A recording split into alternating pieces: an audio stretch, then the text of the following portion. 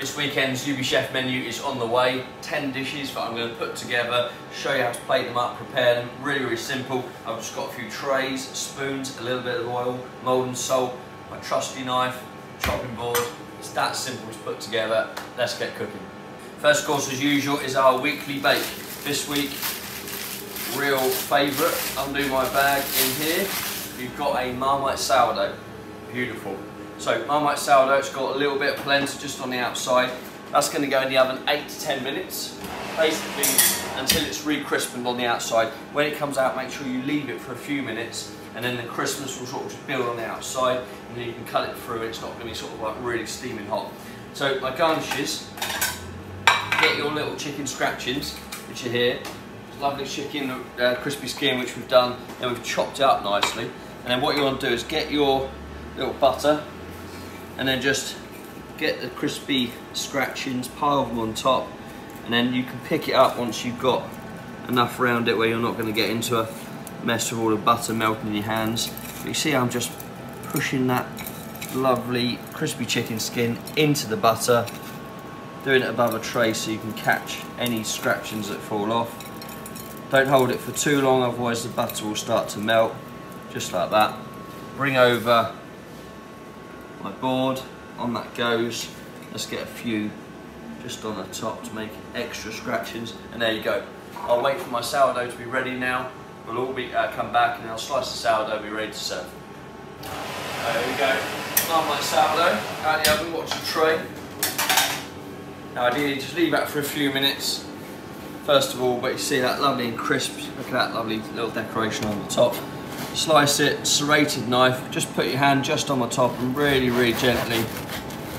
There we go, just take some nice slices. You can instantly smell that Marmite in there. Oh, delicious. So, let's get ready to put that on our board. See there, see how you've got a Marmite going all between the layers. So, let's get that onto our board there.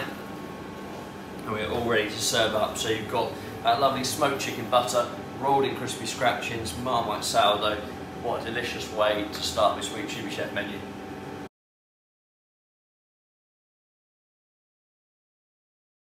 First starter view is this lovely Gravlax. What we've done, we've cured this in beetroot and dill. Taken out the cure, it's got lots of fresh dill chopped on the top, and then we've just sliced it and just laid it onto a card. We're going to leave out room temperature just to come up so that you're going to taste everything that's in there. And then you've got your black treacle soda bread just here. Put that in the oven, about 5 minutes or so, just to warm that up. And then I've got my creme fraiche as well, out of room temperature. So back in a second and we will show you how to put this together. So, let's get our soda bread out there. Get that, just let that cool down slightly. Then, so with your Gravlax, this is made with Chalkstream Trout. So take that little bit of paper off the top, look at that colour. Vibrant orange. Smells absolutely delicious with that lovely dill going through there. Then take your plate and you just want to take it off in kind of the nice layers. And what I suggest you do is just fold it round. Do it piece by piece because that way you get like a nice little bit of height. So you're going to get all this nice little portion of trout here. Get all these pieces on, like so. Show off that lovely bit of dill, that beetroot. There you go. So that's all my sea trout, all arranged. Then just get a tiny bit of oil just on top of that soda bread, just like so. Tiny bit of salt. Go onto your plate, and then finally got a little pan of water here. Bring that over and get a nice little spoon. You want a nice shape to the spoon as well, so you can see that shape there. That's going to give you a really nice quenelle. And then get your creme fraiche in your pot, a little dip in the water. You don't want it to be too hot. It'll tap off of the water, and then just go in there like so. Back in if you need to dip it, and then one final curl. Back in, and there we go. Okay, so simple presentation. but stunning flavour. Look at that, lovely trout, soda bread, creme fraiche to start off.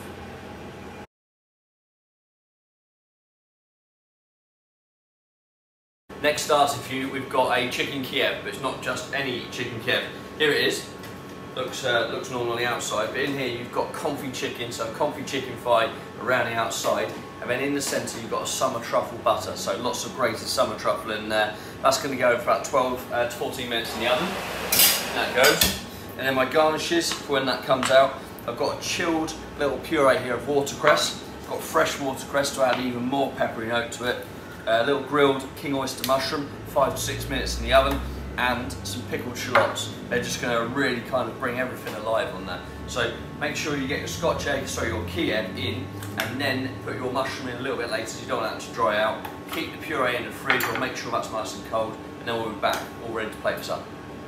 So our Kiev is nearly coming out now, so touch of rapeseed oil just on the watercress, a little bit of salt, just dress that. Remember, no pepper, of course, because the watercress is already nice and peppery. Then let's get our little chilled watercress puree. I'm going to just use a ladle because I'm going to spread it out nicely. So just with the back of a ladle, you see there, do that so it's nice and round on your plate. Spend a bit of time making sure that's looking lovely. There you go. Then what we want is we've got our pickled shallots ready to go. Our Kiev, out that comes. And then out comes our king oyster mushroom. Tiny bit of salt on your Kiev just before it goes on the plate. Then you can put the watercress on first, you put the Kiev, completely up to you. Let's get that Kiev on there. Then let's get our mushroom. I'm just going to cut that in half.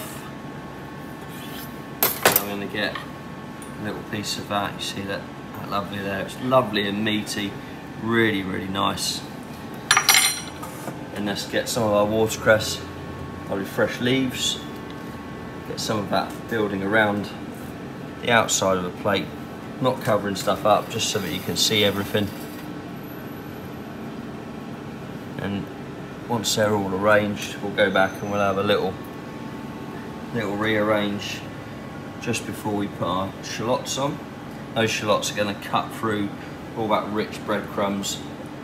So a few more bits of watercress, there we go. Quick little tidy up. It's the problem with green sauces, they get everywhere. And then let's get some pickled shallots. Some of those. See that lovely pinkiness from there. That little Cabernet Sauvignon vinegar, we've pickled those in. So a few more shallots and we're almost ready to serve up. Get plenty of those on. You've got real rich summer truffle butter in there. So those, tiniest bit of rapeseed oil, and there you have it. That's our little Kiev, really rich summer truffle butter inside, watercress, king oyster mushroom. Hope you enjoy it.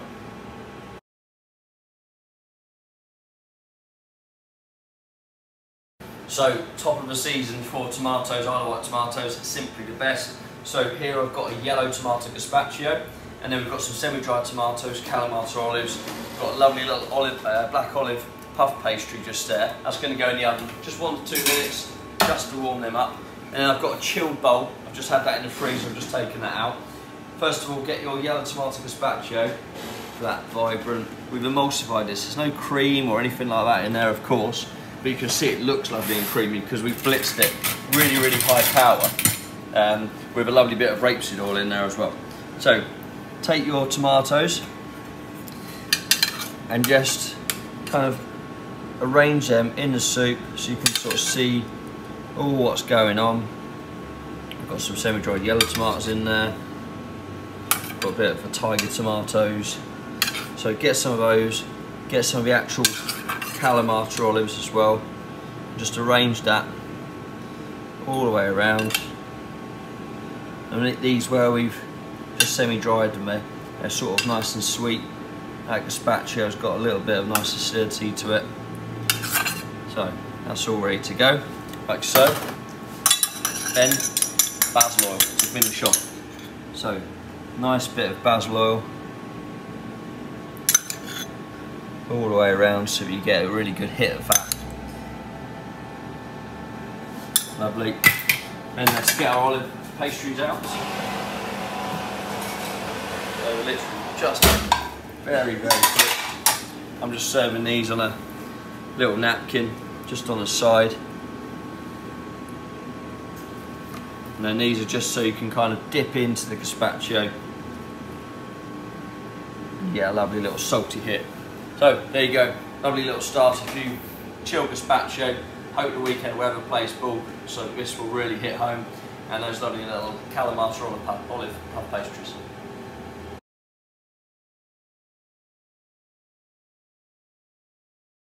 First main course for you coming up now, it's a plaice cooked on papillote. So in here, we've got a lovely foil parcel. Inside is the plaice, all filleted off. We've culled it lightly as well, just to get even more flavour on it. Touch of fennel, bit of star anise, bit of white wine, bit of butter. That's going in the oven for say 16 to 18 minutes. My garnishes, when that's ready, I've got clam sauce here, which is based fish stock, using all of the bones from the plaice. Then we've got some nolly prat in there, we've got the clams in there as well, pulled clams, lovely, sweet, lovely and juicy. And then the garnishes, look at that, lovely bit of cucumber, compressed, which makes the flavour even better. You've got a bit of dill oil in there, fresh dill as well. And then here we've got a little gnocchi. Both of these are going to go in the water 5 to 6 minutes. So this one's going in the water when the plaice is nearly ready, and then this is going in the oven. Put a tiny bit of water just in the bottom. We've already added a little bit of butter, and that's just going to help it kind of just stay nice and moist whilst it cooks. So we'll be back once our plaice is cooked. We'll have both of these, this in the water, this in the oven, and the sauce heated up. So we are ready to plate our plaice up now. Got my hot bowl ready to go. There's my sauce. So I've just brought that just to the boil, taking it straight off. And then here, let's get our cucumber out. So I'm just using a slotted spoon. Be careful, it's nice and hot. So let's keep that on there. Meanwhile, plaice comes out from papillote and a gnocchi. So let's get this all plating up now.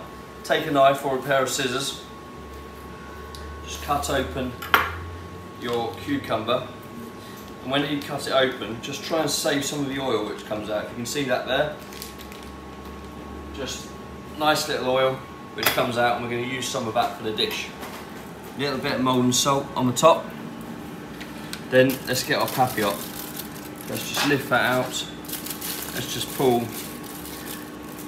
clean film off. We've got a bit of lemon in there, just baked with it. So let's get that out of the way. Then get your fillet, and just very carefully, because plaice is of course very delicate, just lift your fillet off. Just going to get rid of the cooking liquor over there, save that for a sauce. Bit of salt again. Right, then let's get our cucumber. Spread that dill out on the top. Nice bit of cucumber just in there. Gnocchi. Be really delicate with the gnocchi. They are lovely and nice to eat, but just a tiny bit of egg yolk going through there, and the potatoes, so if you knock them about too much they will break up, so nice and careful. Then let's get our fish, and again, nice little palette knife or fish slice. Let's just put the piece of fish on there, like so. Then what's left to do, get some of your clams. This is pulled clams, so I'm going to put some of the shells which we've sent you. Don't worry, all the clams have been nicely cleaned, so I'm going to just show off a few of those on top of the fish around. So make sure you kind of place the clams first of all, and then we can come back with our sauce thereafter. So sauce, plenty of sauce on this one. It's a saucy kind of dish. Then finishing up, as I said, remember we saved that bit of dill oil in there. Just come back and split the sauce. As you split it, you see you make that lovely little colour with the green against the white. You get all of that on there, packed with flavour. Look at that, what a lovely light summery fish dish. Beautiful place, that vibrant cucumber, gnocchi and Papillote clams.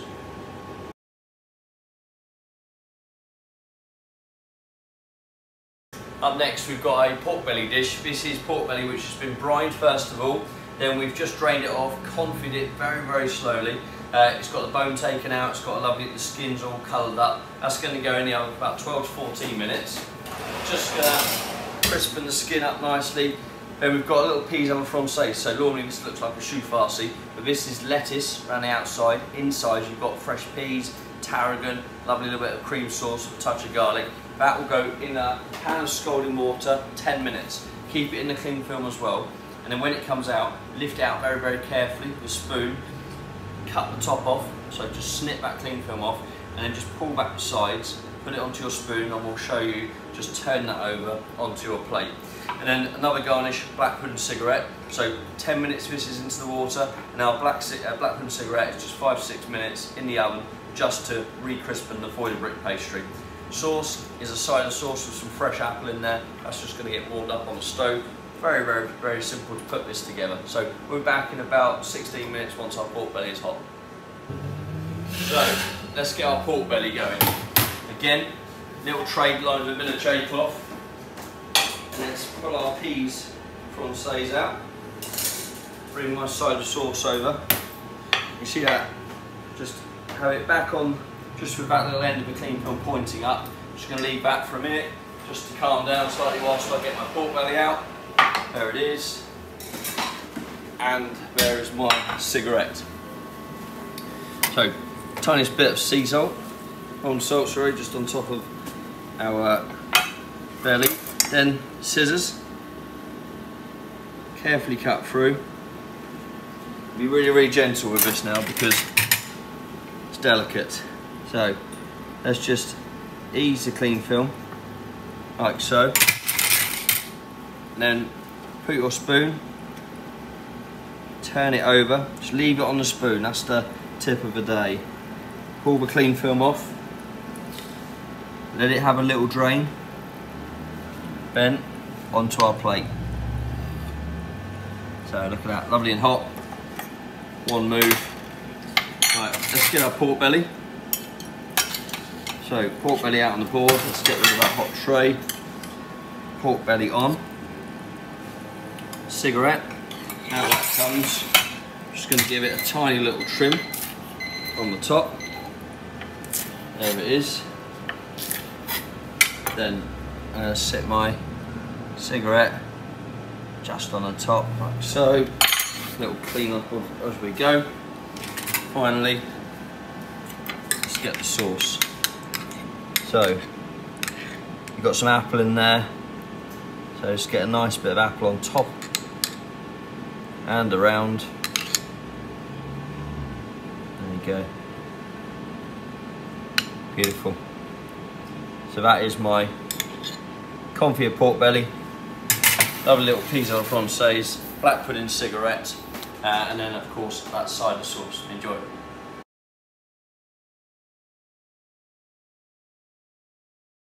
Beautiful vegetarian course for you now coming up. Look at this, courgette flowers, bang on in season. Look at them, they're stuffed with a lovely little Israeli couscous in the centre, and then I've just wrapped them up in clean film. They're going to get steamed. So I've just got a little makeshift steamer here, just to show you how easy it is. Just a big sieve or colander, whichever you prefer. Just put them on like that. Basically you want one side which is nice and wide, then you haven't got to kind of jiggle them about too much because they're very delicate. So 6 to 8 minutes for them. Our little fritter misto of courgette, so a lightly battered courgette flour, pieces of courgette, again 6 to 8 minutes in the oven. And then just time to show you the garnishes. Little courgette salad here, take a spoon, give your lemon dressing a nice little stir, and then spoon over. Tiny bit of seasoning, just a little bit, and then just use your fingers, give it a little stir about, and then all that lemon dressing is going to start to work on the courgette now, wilt it down slightly. That can be set aside. Keep some lemon dressing for when we come back plating the dish. Little harissa mayonnaise, roast harissa, touch of spice. This is just going to go onto the stove last second. Keep stirring it around and just warm it up. You don't want to split it, but it's nice having a really nice warm harissa mayonnaise with our courgette flowers. So back in about 5 minutes, we're going to plate this one up. So let's bring my sauce over. There's just a warmed up plate. We've got a harissa sauce, mayonnaise all heated up. We've got our salad, we've got our dressing. Right, undo your foil. Now be careful with these because they'll be hot. So out onto your little draining cloth, and then what we want to do at that stage, use a pair of scissors. See how I just carefully cut. And watch this because they're really, really delicate. So cut them all the way up, and the other end we'll do the same with the next one. So take your time, and then just pull that cling film back, like so. So that's our courgette flowers, all ready to go. Tiny bit of seasoning on there, like so. Then let's get some, first of all, let's get our harissa mayonnaise. Make sure you've got your little fritter misto ready to go. Let's get our mayonnaise. So, on. Let's get another one on there. And then a few nice little swipes of that. Let's get some salad. Give it a little drain as you put it on the plate. It will go in the centre with a nice pile. And a little bit to one side. Remember, we've got 2 flowers that we're presenting up here. So that's all ready to go. And let's go back. First courgette flower, second one. A little tidy as we go. Then you're all good to go with your little fritter misto. So get a bit of flour in there. We've got some pieces, some of the actual baton of courgette. Another one on the side. I'm happy with that. Finally, lemon dressing. And get a little bit of that, just again, split that kind of sauce out slightly as you dress it. There you go. Beautiful. That's my little stuffed courgette flowers, harissa mayonnaise, raw courgette salad, and a fritter misto courgette.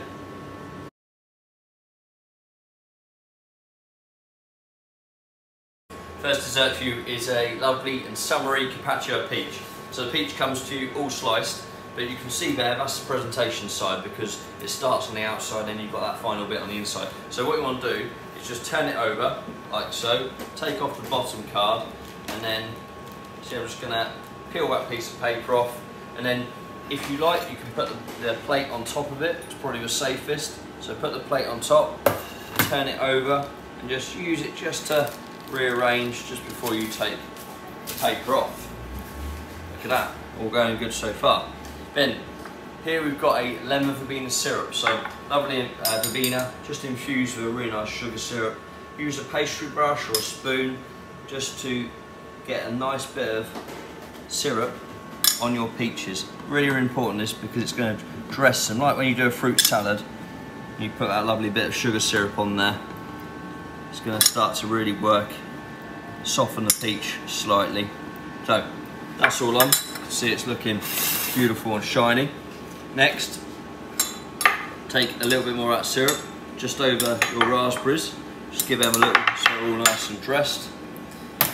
Then little raspberry gel. So you've got your little compostable back here, piping bag here. Cut off one corner. Make sure that goes in the bin so it doesn't get confused on the plate. End up on the plate, sorry. And then take your raspberry gel and just pipe. Not necessarily a set pattern, but just nice and spread out. So then each bite you're going to get a lovely bit of raspberry gel. So that's all on there. Next up, take a little spoon.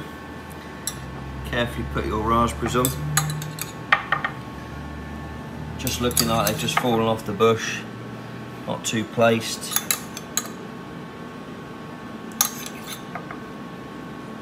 So get those all spread out. There you go. Then white chocolate aero, make sure you keep it in the fridge or freezer to the last second. So get some pieces of the aero. Try and handle it as least as possible because it will obviously be pretty delicate. So get every last bit of that on. And then finally, got you some lovely little crystallised leaves of lemon verbena. So just arrange them. These are literally our little flavour bombs. So fragrant. So keep on placing those. There we go. So a few more. There we go. Tiny bit of syrup just to end. And there you've got seriously fresh, full flavour Carpaccio peaches, raspberries, verbena, white chocolate aero.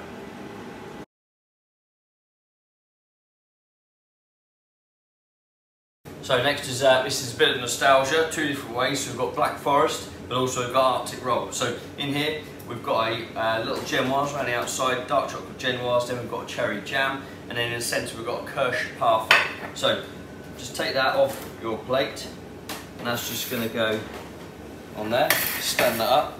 I'm gonna get a bit of my lovely little syrup. So this is kirsch, it's cherries, just want a little bit on the top. Falling off the sides as well, and let's get some cherries, and let's just place some of those nice poached cherries around the dish. So get a few more on there, get a couple on top. There you go. Then what we want to do is we've got a little Black Forest cherry gel just here. Cut your little tip of your piping bag off. Some nice little pipings of the gel, like so. Then let's get some of our little dark chocolate, bitter chocolate pieces. Let's get them on the top. And then you can get a few kind of around the gel standing up. And then you've just got a nice little crunch of that bitter chocolate all the way around. Like so.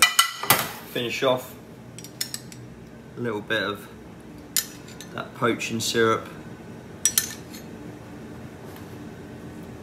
And you're all ready to go. So that is your Black Forest Arctic Roll. Some lovely little poached cherries on there, cherry gel. Hope you enjoy it.